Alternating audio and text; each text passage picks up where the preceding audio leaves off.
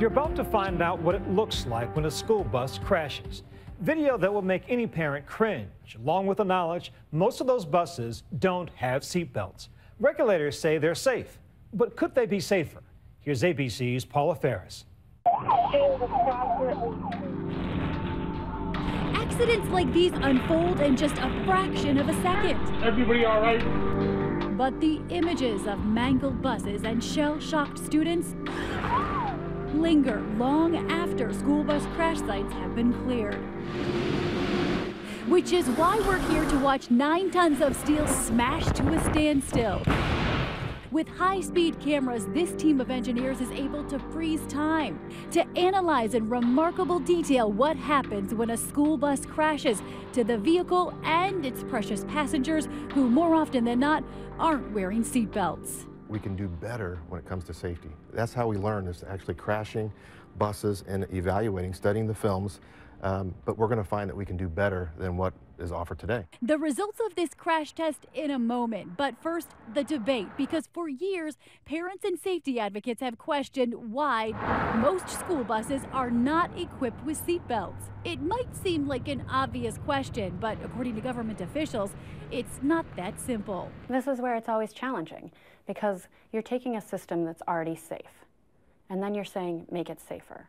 But what you don't want to do is have any unintended consequences. Nearly 24 million students commute on school buses every day. Every year, a few thousand are injured, and an average of 5 are killed in crashes. 911, where's your emergency? Yes, a school bus just ran into the underpass at Emerson and English Avenue. But when tragedy strikes, like on this morning in Indianapolis... Was there any kids on the bus? Yes, yes. I believe my daughter would still be here if she had on a seatbelt. Her 5-year-old daughter, Donasty, was on her way to school. It's like it's fresh every day. When her bus slammed head-on into a bridge. I didn't think that I sent her with her daddy to get on a bus. She'll never come back. Michael Watkins was on the same bus that morning. I remember every time she got on the bus, she had candy, and she always shared with everybody. But he doesn't remember the accident. He fell asleep on the way to school. I woke up, then I just heard a lot of sirens and screaming, and then I just felt somebody touching me, and it hurt. His leg, his femur, broken. Do you think that he would have suffered the extent of those injuries had he been wearing a seatbelt? All I know is he wasn't in one, and he ended up with a broken femur, 2 surgeries, a wheelchair, walker, therapy. U.S. regulations only require seatbelts on school buses under 10,000 pounds, and only 6 states require all school buses to be equipped with seatbelts. A big difference from many click-it or ticket laws across the nation that require us to belt up in cars. When you get in your mom's car, what's the first thing you do? I put on my seatbelt. But you don't have to wear a seatbelt on the school bus. Does it make sense to you? No. If you're gonna wear a seatbelt in the car, you gotta wear it on the bus too. But there's not one on the bus. That's because school buses have been specifically designed to protect children without the use of seatbelts. We're talking about engineering concepts and physics concepts.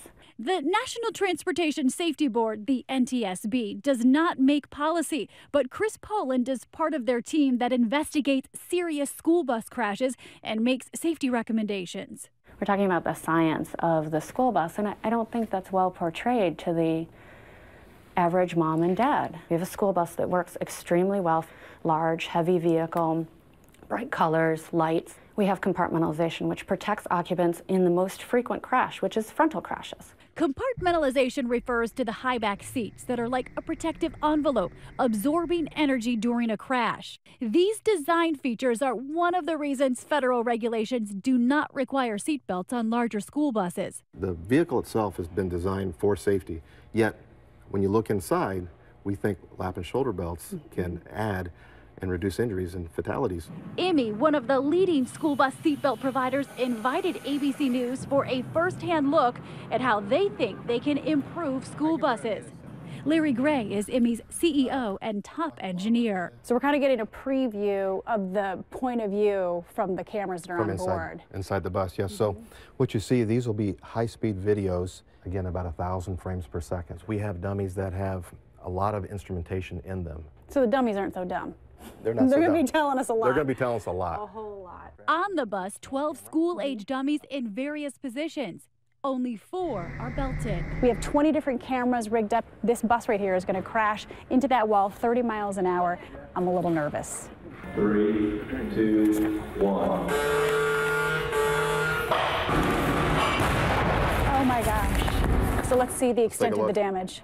This kid that was leaning over, look at what he did to the seat.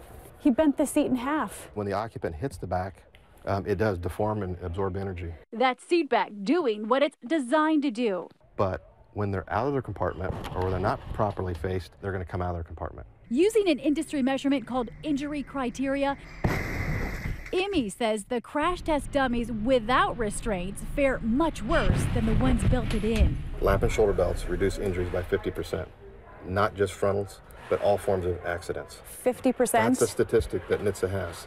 If you're in a side impact and you're restrained, that's going to be better than being unrestrained and just thrown. And Emmy says this is especially apparent in more uncommon accidents like side impacts and rollovers. This is very dramatic. They're thrown throughout the vehicle and they hit hard surfaces or the roof of the vehicle. Seatbelts save lives. We wanted to see what NHTSA, the government agency responsible for school bus safety regulations, had to say about this new data.